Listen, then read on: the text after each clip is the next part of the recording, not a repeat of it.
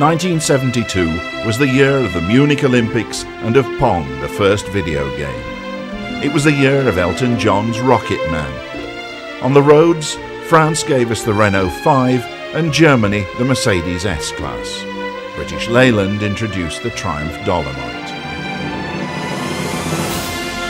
In Formula One, the reigning world champion was Jackie Stewart. It was his second world title using the superb Ford Cosworth engine. This off-the-peg power unit had transformed Grand Prix racing by enabling small teams to build their own cars around the Ford-sponsored V8. Teams like Ferrari, BRM and Matra Simca were racing using their own engines, but were finding it hard going against the Ford-powered competition.